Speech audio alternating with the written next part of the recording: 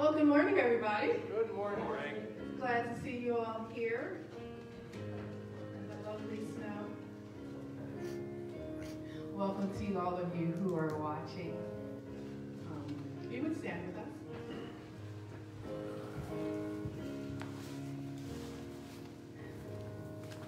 Dear Heavenly Father, we thank you once again for this day. We thank you for keeping us all safe. We thank you for traveling mercies here and throughout the week. We thank you for this season that starts the process of the whole reason of the cross. So we thank you for that. We thank you for the love that you extend to us each and every day. We thank you for our families. We just thank you. We're just grateful today. We ask that you would be with us today in this service and that our worship will be pleasing to you. In Jesus' name, amen.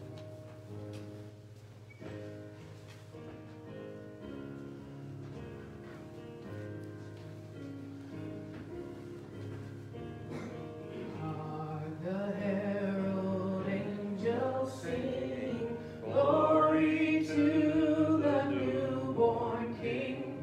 Peace on earth and mercy mild, God and sinner reconciled.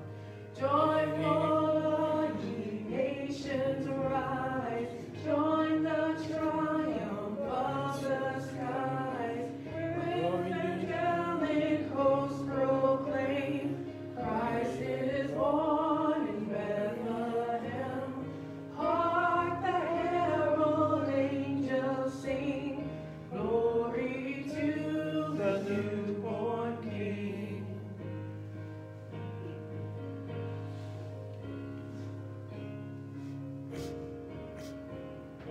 Christ by highest heaven adored, Christ the everlasting Lord.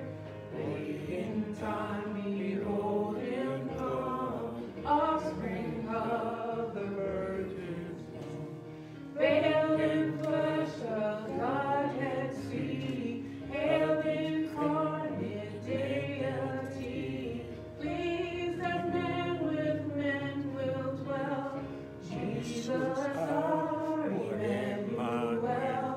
Hark the herald angels sing, glory to the newborn King. The heaven-born Prince of Peace, hail the Son of Righteousness. Light and life to all he brings, risen with healing in his wings. While he lays his glory by, born that men no more may die, born to raise the sons of earth, born to give them second birth. Hark the herald angels sing, glory to the newborn King.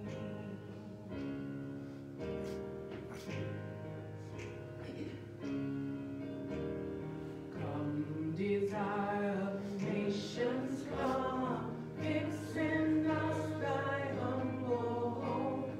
By the woman's concrete seed, reason us the serpent's head. Adam's likeness now effaced, stamp thine image in its place. Second Adam from above, reinstate us in thy love. Hark the herald angels sing, glory to the newborn King.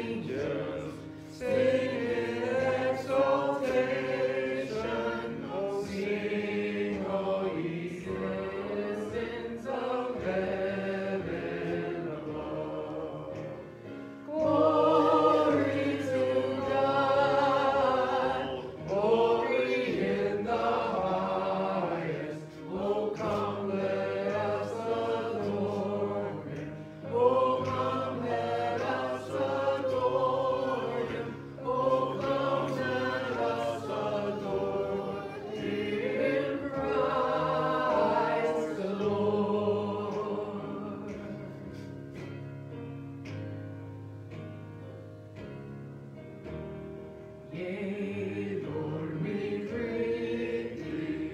Born this happy morning, Jesus, to thee be all glory due. Word of the Father, now in flesh appearing. Oh, come, let us adore him. Oh, come, let us adore him. Oh, come, let us adore him. Christ the Lord. We give him all the glory. We give him all the glory. We give him all the glory. We give him all the glory. Christ the Lord. For he alone is worthy. For he alone is worthy. For he alone is worthy. For he alone is worthy. Christ the Lord. Oh, come, let us adore him. Oh, come, let us adore him. Oh, come, let us adore him. Christ the Lord.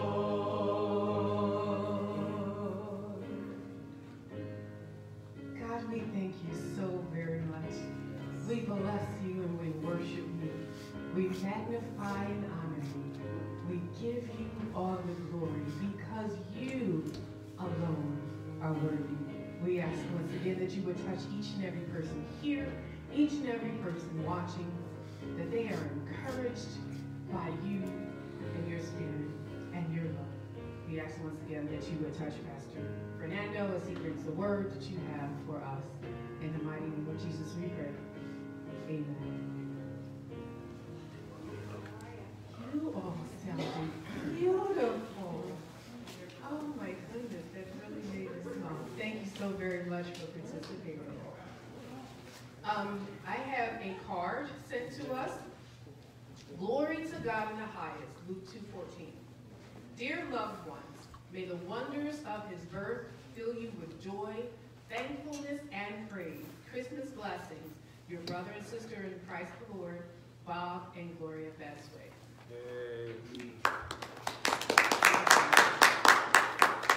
Speaking of Bob and Gloria, we will be meeting at the church. We're still going today at 4:30 to go by their house and just spread a little Christmas cheer and do a little caroling. There is, I believe, still a card on the table to sign for them. At the back, we have a gift for them as well that we're going to bring.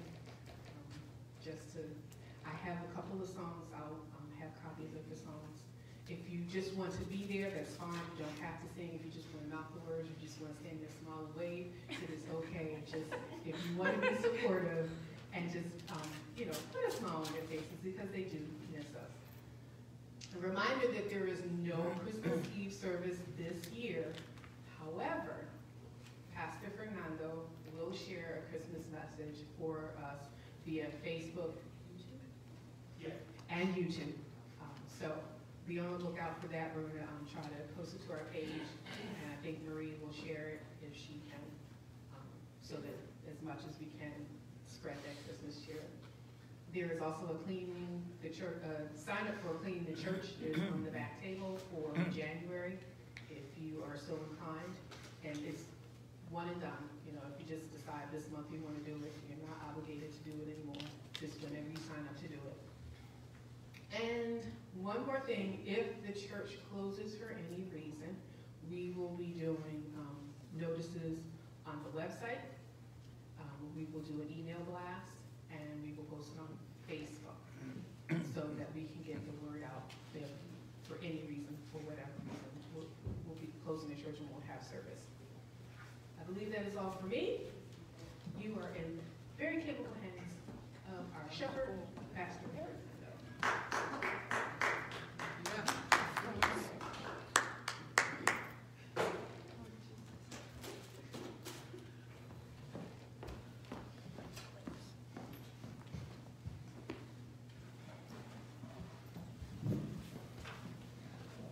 God. Good morning. Good morning. Good to be here. I'm glad to see you guys brave the snow as well as the pandemic. It's really hard to preach to an empty room. I have to say that. So I'm glad a few of you are here, so I can see your faces while I'm preaching. So it looks like we got a white Christmas a little early. So I love the snow until I got to get in the car and start driving. Yes, Lord. And That's right. then I don't really like the snow anymore. Looks beautiful on postcards, you know, Yeah. but when you're out there having to drive in it, it's not so beautiful. Yeah. So just be safe, when it's snowing out there. We always hear about accidents and just multi-car pileups on the highway. And I always think to myself, what are you people doing on the highway? When the weather calls for that kind of snow, my wife and I are like, hey, there's no place in the world that we have to be that's so important. Right. So anyway, I'm glad, I just hope you guys are safe. Everyone watching on Facebook, I hope you guys are being safe during this pandemic. And now we add winter in northeast Pennsylvania. I guess this is central Pennsylvania. Just be safe and be smart. But as we do come closer to Christmas, it is nice. I've always told my wife that, people in the South don't celebrate Christmas because you can't have Christmas without snow. I mean, Bing Crosby sang White Christmas, not Sunny Christmas. So my wife grew up in El Salvador, and I told her, you didn't celebrate Christmas in El Salvador. So she insists that they did. I just, I doubt it. I'm sorry. I told you guys, she loves watching those Hallmark movies, right? And the Christmas Hallmark movies. And I always point out to her that sometime during the movie, no matter where the movie's set, you are going to see snow. So I said, even Hallmark knows you can't have Christmas without snow. So praise God. I absolutely love the Christmas season. I love Christmas in the northern part of the country because it's just, it is kind of what you picture when you talk about Christmas. All the Christmas cards you see, it's all about the beautiful winter weather. So if you're a skier or you love snow sports, this is your time of year. But we are going to continue our series now as I get just a tiny bit more serious. As we get closer to the Christmas season, we're going to continue talking about the characters of the Christmas season. And today I want to talk about somebody we really don't talk about that much. And it is Simeon. And we find Simeon's story in Luke chapter 2, verses 25 through 35. Now, a quick note about Luke. Some of you may not know this.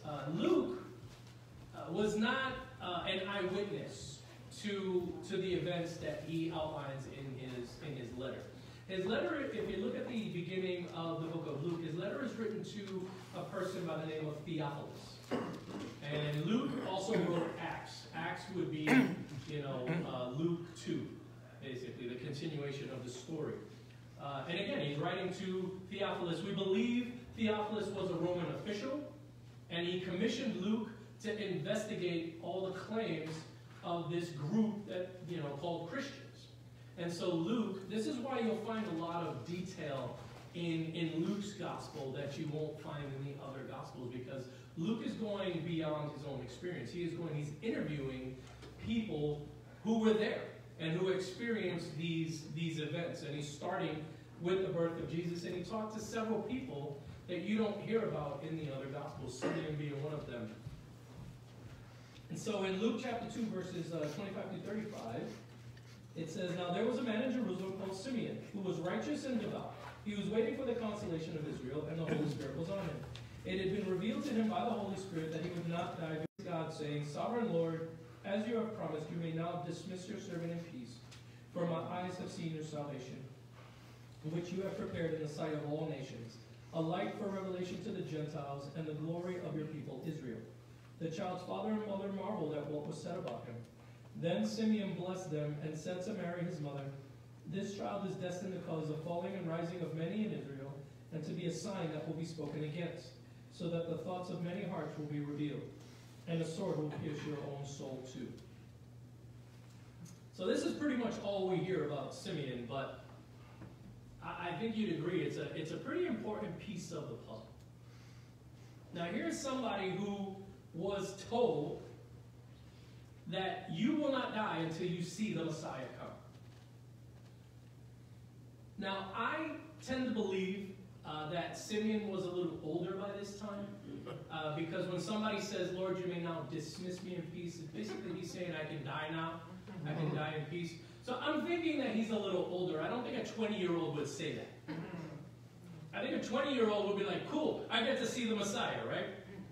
But he's saying, you know, you may now dismiss me in peace because I've seen your salvation. So I think Simeon was probably a little bit older, maybe in his 50s, because like I've said before, back then, people did not live as long as they do now.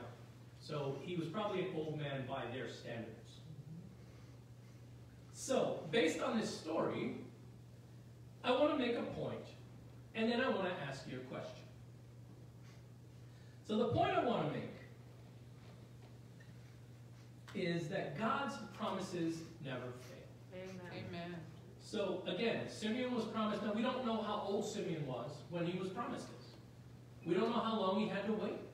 We don't know how old he was when the Messiah came. Like I said, I believe he was probably a little older. But I have no evidence for that. I just think that because of what he said. You may now dismiss me in peace. He may have been waiting a year, he may have been waiting 10, he may have been waiting 30 years to see God's Messiah. But this story shows us that God's promises never fail. And I want you to know, God's timing is perfect. Now, I'm not going to develop that point just yet. Next week, I want to talk a little bit more about God's perfect timing for when the Messiah came into the world. But I want you to understand that God's timing is perfect. You know, God called me to the ministry when I was 15 years old. And, God knew what my journey was going to look like. He knew that it would take me a while. I would fall away, and it would take me a while to come back. And even after coming back, it would take me a while to get back to that point where he could renew that call in my life. But when God called me to the ministry at 15, he knew the path my life would take, and he set me on that path when I came back to him to fulfill the call that he had in my life. And it was just 3 years ago that I became an official minister of the gospel. And I've been ministering for longer than that. But, I finally got my minister's card because God called me specifically to the pastorate. And I can tell you, God's timing is perfect because he took me through some experiences that have actually helped me in my ministry. Now, I will have to tell you, because I want to be honest with you, I didn't like those experiences. I did not like all the experiences that God gave me a choice. I would have said, no, we could skip over a couple of those things. But because God put me through some of those things, as a pastor and as a minister, I've been able to counsel with people who have gone through those same things that I've gone through. And the experience, I'm not going to say I wouldn't trade the experience. That wouldn't entirely be true. I probably would trade the experiences for something else, but I recognize the value of the experiences that I had, and I recognize the value of going through the journey that I went through before finally fulfilling God's call in my life. So I want you to understand that whatever God has promised you, whatever season of life you happen to find yourself in, I want you to know God will fulfill that promise in you. Because God's promises never fail. The Bible tells us that the gifts and callings of God are without repentance. God doesn't call you and then later think, oh, well, that was a mistake. God didn't call me at 15 years old. God called me to the ministry, and He didn't later when I fell away and became the person that I became before coming back to Him. He didn't think to Himself, whoa, what was I thinking? No, God knows the end from the beginning. So if He's promised you something, He will bring it to fulfillment. Now, God's timing is perfect, but His timing isn't our timing. I'm sure when God promises you something, I know, we're very impatient.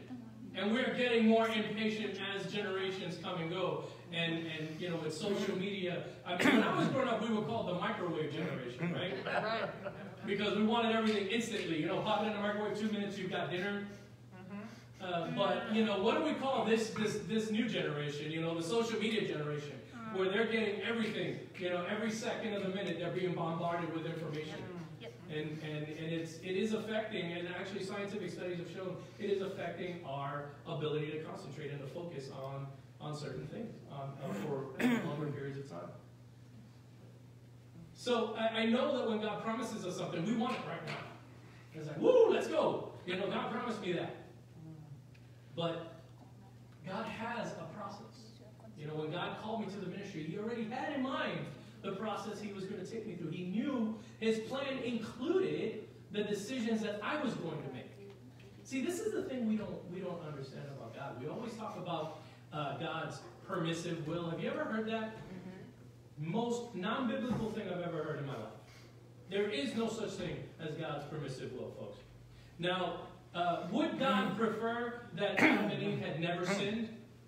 Yes, I'm sure He would have preferred that. Would God have preferred that I not fall away? Yes, I think God would have preferred that I not fall away and I would have followed a different path. But when God laid out His plan, He took that into account. God knew that was going to happen. When Adam and Eve fell, He knew they were going to fall. That's why we get the first prophecy of the Messiah right there in Genesis. So God's plan includes the decisions that you are going to make. So there's no such thing as God's permissive will, because He already knew what you were going to do to begin with. Now, it would be better for us if we would simply follow God's plan the way He would prefer. It would have been better for me, much better for me, if I had simply followed God from the beginning to now. It would have been a lot better for me. I would have saved myself a whole lot of I would have saved myself a whole lot of anguish, and I would have saved other people a whole lot of pain. But see, God's plan, I was not ever in God's permissive will, because God's plan included all of those decisions I was going to make. He knew what was going to happen, and His plan went beyond my decision making. See, that's how great God is, folks. I want you to understand this about God. God's plan doesn't just include you or me. God's plan has included every single human being that has ever lived throughout time. Now, don't try to think about that too much. You're going to break your brain. But I want you to think about it for just a second, though, that God's plan, see, our plans are like this, laser focus. Right in front of us. This is our plan. Whatever's right here. God's plan is a lot bigger than that. Amen. It's like the difference between walking up to a mural and standing 3 inches away from it. Or stepping back, several feet and taking the whole thing in. See, our vision is right here. This is all we get to see is that little slice, that little piece of the mural. But see, God is the one who created the entire mural. And He has the whole picture in mind, from Adam and Eve all the way to the very end on Judgment Day. His plan includes every single human being on the planet at every given time. So, I understand where the idea of God's permissive will come from. It doesn't exist, folks. God doesn't have a permissive will. His plan includes every single decision that will ever be made by every single human being throughout time. That's how great God is. So if God has made you a promise, He will fulfill that promise in you. So that's the first thing. So what has God promised us is the question. Now, I don't know what God has promised you personally. When I was 15, God called me to the ministry. I mean official pastorate type of ministry. Now, we're all called to the ministry. We're all called to preach the gospel. But some of us are called to preach it from the pulpit. Some of us are called to preach it in our homes. Amen. But what else has God promised us? Well, number one, and the reason we celebrate Christmas in the first place, is God promises us forgiveness. That's what the Savior of the world was all about. Because guess what? We needed saving. If there's one thing that I know when I look at the world today, and when I look at the world in its history, if there's one thing I know is that we need a Savior. And I personally needed a Savior in my life. Because when I was making my own decisions, my life spiraled out of control. And would probably have ended with me taking my own life at some point. But when I turned my life over to God, He saved me. He saved my life. He saved my soul. He gave me purpose. God forgave all of those things that I had ever done. Jesus came so that He could save the world. He could provide forgiveness and a new start. That's what Christmas is all about. It's about a new beginning for all of us. 1 John 1:9 says, if we confess our sins, He is faithful and just and will forgive our sins and purify us from all unrighteousness.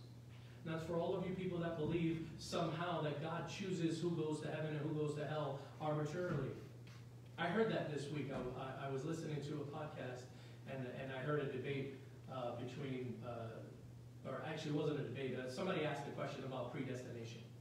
Because there are a couple verses in the Bible that talk a little bit about predestination.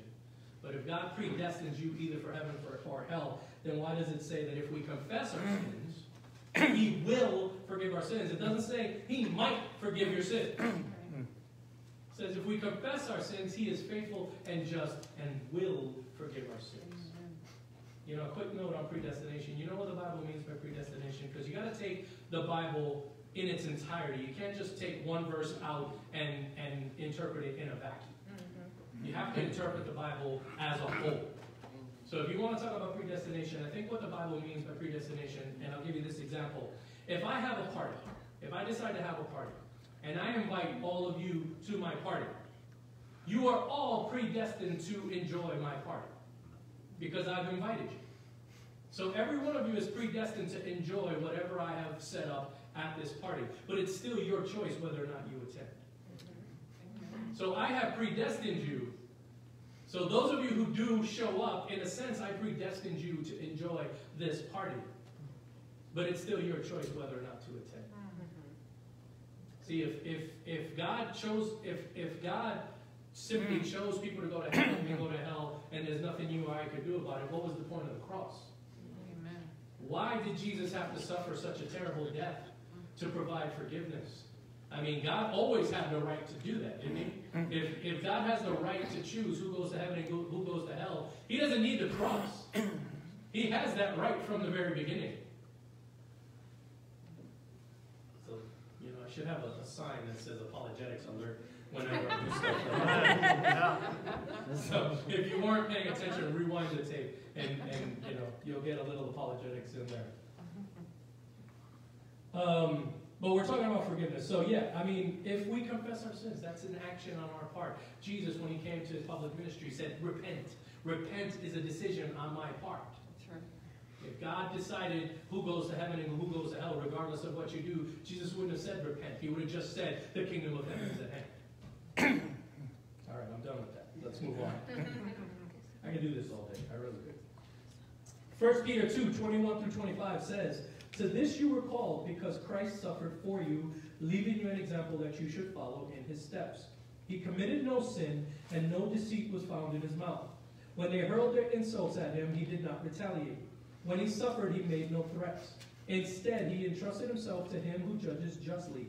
He Himself bore our sins in His body on the cross, so that we might die to sins and live for righteousness. By His wounds you have been healed. For you were like sheep going astray, but now you have returned to the shepherd and overseer of your souls. Isaiah 1:18 says, come now, let us reason. together, says the Lord. Though your sins are like scarlet, they shall be as white as snow. Though they are red as crimson, they shall be like wool. God has promised you forgiveness, folks. And all we have to do is accept that forgiveness by accepting the sacrifice that Jesus came to provide. That's the Christmas story. And it's a great story. So what else has God promised us? God has promised us peace. And I don't know about you. 2020, I could use a little peace. So God has promised us that peace, folks. Isaiah 26:3, one of my absolute favorite verses. Thou wilt keep them in perfect peace whose mind is stayed on you because they trust in you.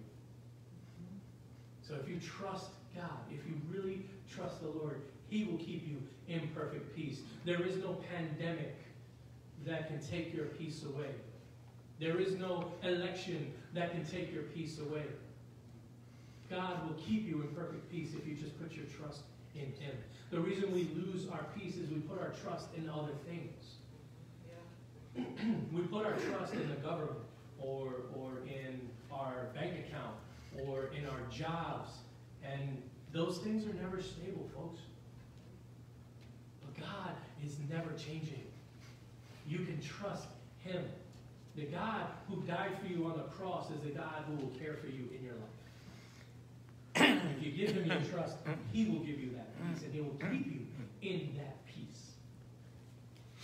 John 14:27, peace I leave with you, my peace I give you. I do not give to you as the world gives. Do not let your hearts be troubled, and do not be afraid. That's what Jesus told His disciples, and He tells us today.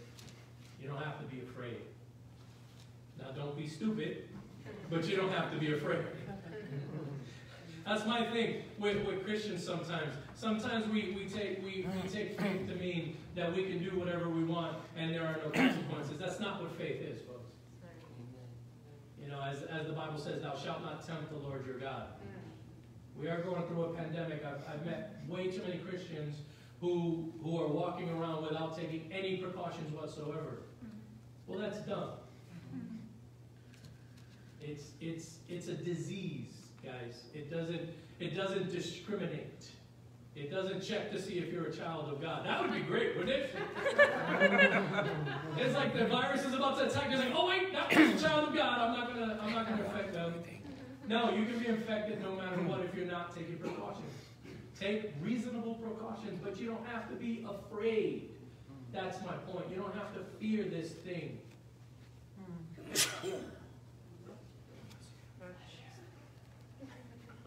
Another promise God has given us. God promised He would never leave you. Matthew 28:18-20. Then Jesus came to them and said, all authority in heaven and on earth has been given to me. Therefore go and make disciples of all nations, baptizing them in the name of the Father, and of the Son, and of the Holy Spirit, and teaching them to obey everything I have commanded you. And surely I am with you always to the very end of the age. God promised that He would be with you no matter what. Even when you go through those times of depression, even when you go through those times of loneliness, when you feel like there's no one there who loves you, there will always be one who truly loves you. Now look, I want us to be the kind of church that people can come to when they feel alone. I want us to be the kind of church that embraces people and makes them realize that they are part of a community. But if you are feeling alone, if you truly, if there is nothing that kind of soothes that ache in your heart, I want you to understand God has promised that He will never, ever leave you. And that includes the times when you make those mistakes. I fell away from the Lord at 19 years old, and yet I can tell you, for those 8 years of my life, I can honestly tell you, you would never have known it if you had known me at that time. You would never have known it by talking to me or looking at me or seeing what I was doing. But I can tell you God was always there. I can look back now and tell you that I felt the calling of God throughout that entire time. Never once did God ever abandon me. See, we give up on people. And I think it's the saddest thing in the world, especially for Christians. I think it's the saddest thing in the world when you give up on somebody. There is always hope. As long as someone is alive, there is hope. Now, they may get on your nerves. They may drive you crazy. I'm looking at your faces. You guys have somebody in mind. Don't say it. Don't speak it out. But look, they may drive you crazy, but you know what? God never gave up on you. Don't give up on them.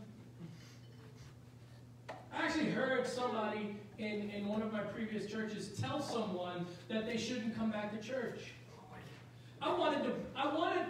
I can't do it. I couldn't do it, but I wanted to slap him in the head. Amen. How can you tell somebody that? Look, I don't care what's going on in their life. The church is where they should be. Amen. If we are the temple of the Holy Spirit, if the Holy Spirit is welcome here, and He is in this church, then this is where they need to be. Because if they are not getting God's word, then how are they ever going to turn their life around? They should be coming to church more, not less. Now look, if you are committing a sin, if you are living with somebody without the benefit of marriage, the Bible tells us that that is sinful. You can't be standing up here on the pulpit. Okay? I could not stand here if I had an affair. I could not stand here and preach God's word while being in violation of God's word. So there has to be, there has to be like a discipline. But you never tell somebody you can't come.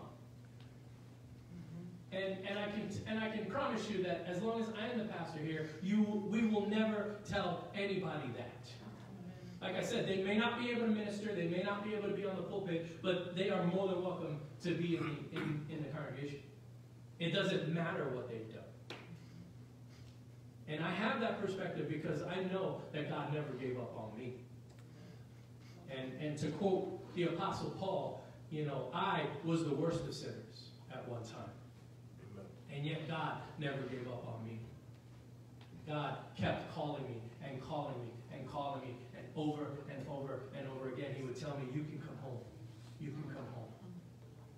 And I remember hearing Him say that night in my living room, summer of 1997.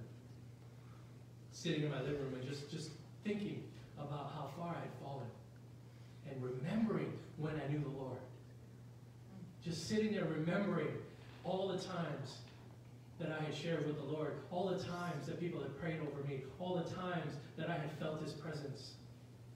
And thinking and wondering, is it even possible? Can I really come back? And I can tell you, in the quietness of my living room, I could hear the Lord say, yes, you can come home. So I'm telling each and every one of you here, anyone watching me on Facebook, I don't care what anybody's told you, whether it be a pastor or a minister, an evangelist, I don't care, a prophet, I don't care what anybody tells you, you can come home. Amen. God promised He would never leave us. God promised that He would guide us. Psalms 32:8 says, I will instruct you and teach you in the way you should go. I will counsel you with my loving eye on you. Isaiah 30:21 and 22. Although the Lord gives you the bread of adversity and the water of affliction, your teachers will be hidden no more. With your own eyes you will see them. Whether you turn to the right or to the left, your ears will hear a voice saying, this is the way, walk in. Romans 8:28. It says, and we know that in all things God works for the good of those who love Him, who have been called according to His purpose. He promised to guide you, folks. So if you're confused about anything, if you wonder what decision you should make, go to God. And I say go to God, and I don't mean go to God with your mind made up. Because that's what most of us do. We already know what we want to do, and we go to God and say, Lord, is this okay? No? Yeah? No? Didn't hear anything, so it must be fine. No, that's not what I'm talking about. being honest and coming to God and saying, Lord, I will do your will no matter what. If this relationship is not your will, I will get out of it. Now, if you're married, that does not apply to you. Once you're married, you are committed. So, because I know there are married people watching this right now who are thinking to themselves, well, I think God told me I shouldn't be in this relationship. No. Pastor Fernando did not say that. But whatever the decision is, you know, a promotion at your job that may require you to work more hours, go to God. Is that going to affect your family? Is that going to affect the ministry that God has for you? Go to God and ask Him, Lord, what do I do? And wait for Him to answer. Don't come to Him with an answer in your mind, because that's what most of us do. We have a list of things that we want. And we think, well, because I want this, it must be God's will, right? No, not necessarily. I mean, even good things. Sometimes good things are not necessarily God's will at this time. Now, try telling that to an engaged couple. In one ear and out the other, I guarantee you. But I think we would do, as a church, we would do a lot better if we counseled young people to a little patience. They're not going to listen, but we could try. No offense, guys, but I was young once. And I definitely didn't listen to anybody. I wish I had listened to my mother. I think back now, I remember the day when I called my mother and said, Mom, I should have listened to you. My mom remembers that day too, I promise you. But look, if whatever your age, look, I know when you're young especially, your emotions are really intense. And an intense attraction can seem like love at the time. I've been there a long time ago. But we've got to trust God. We've got to trust that God knows what's best for us. And even sometimes a good thing, and marriage is a good thing. I am married, have been for 20, going on 24 years next year. And praise God. I thank God every day for my wife. I thank God every day for my wife for putting up with me for 24 years. And so I'll tell you, marriage is a good thing, but you know, it is also very difficult. It is also a very difficult thing. You know, I know we all, when you're young, you have all these romantic notions about marriage, right? Oh, we're going to grow old together. You know, TV doesn't help. My wife's favorite commercials, I don't remember what the product was for, but there's a commercial about a couple, you know, and you see them first getting together, going on their first date, and then, you know, they're getting married, and then they're having their first child, and then the commercial ends with them, like, you know, on their 50th wedding anniversary or something like that. It's a beautiful picture, but there are a whole lot of things that happen in between those events. So, look, marriage is beautiful, but it is hard. Relationships in general are hard. So, I'm pinpointing that because I seem to, you know, it seems to me in the church, that's the thing we have the most trouble with, is people, you know, young people getting married just a little bit too soon. So, but whatever the issue is, whatever decision you are facing, you need to come to God with an open heart and trust that He does know what's best for you. He has promised to guide you. You've got to trust that. So do you want to know what God has not promised you? God has not promised you an easy, comfortable life. Now don't turn off the computer. Hear me out. Look, as a matter of fact, God actually promised us the exact opposite. 2 Timothy 3:12 and 13 says, in fact, everyone who wants to live a godly life in Christ Jesus will be persecuted. It doesn't say might. It says will be persecuted, while evildoers and impostors will go from bad to worse, deceiving and being deceived. John 16:33, Jesus said, I have told you these things so that in me you may have peace. In this world you will have trouble, but take heart, I have overcome the world. Even going back to Romans 8:28, it says that in all things God works for the good of those those who love him. It doesn't say that all things are good. You know, the Lord promised Joseph that he would rule. He gave him several dreams that even his own family would bow down to him. What God didn't tell him was that he would be a slave and a prisoner in the interim. The Lord promised Paul that he would preach in Rome. He didn't tell Paul that he would do it as a prisoner. So, whatever it is that you are going through, understand that God is not out to get you. And as a matter of fact, God does have a plan in your life, and he is fulfilling that plan, even when it seems like things are out of control. Now look, sometimes we suffer bad consequences because we make bad choices. And I've had many a conversation with people who blame God for their situation, but really it can be traced to the choices that they made. And I can tell you the same in my own life. Every bad thing that has ever happened to me, I can trace to some stupid decision I made. Now, sometimes you suffer not because of a decision you made, but because of a decision someone else makes. But no matter what happens in your life, God may not have promised you an easy life, but he did promise you that it would be good. Jeremiah 29:11-13. This is one my daughter's favorite Bible verse. For I know the plans I have for you, declares the Lord.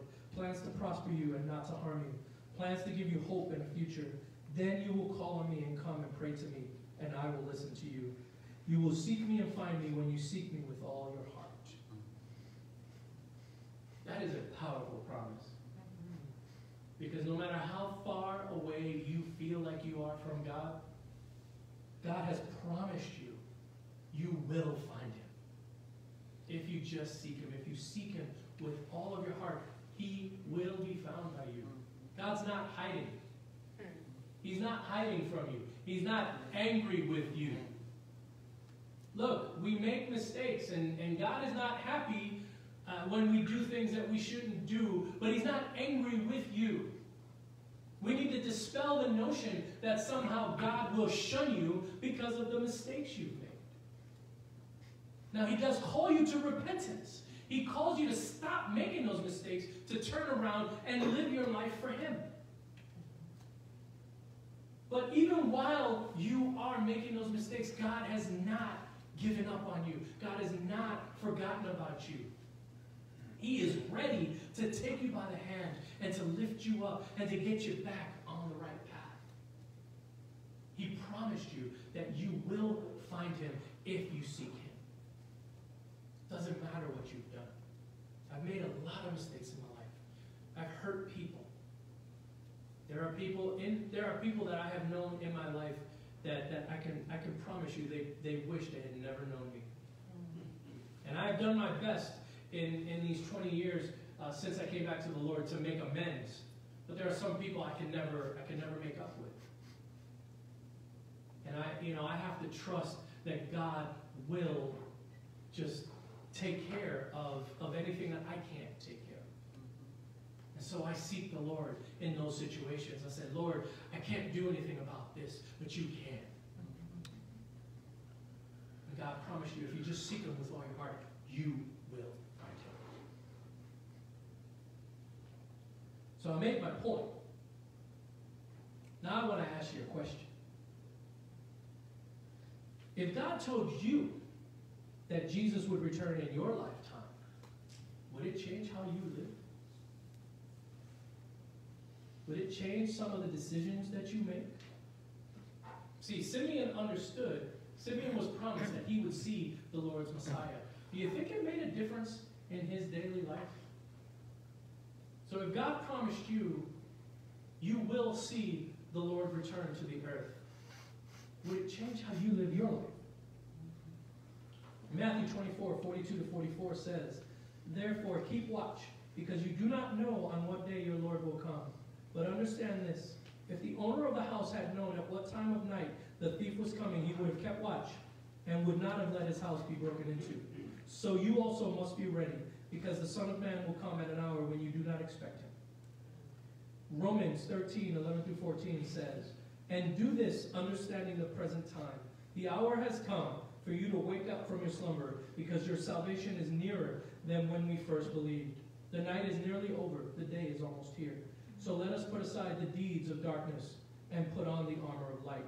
Let us behave decently as in the daytime, not in carousing and drunkenness, not in sexual immorality and debauchery, not in dissension and jealousy.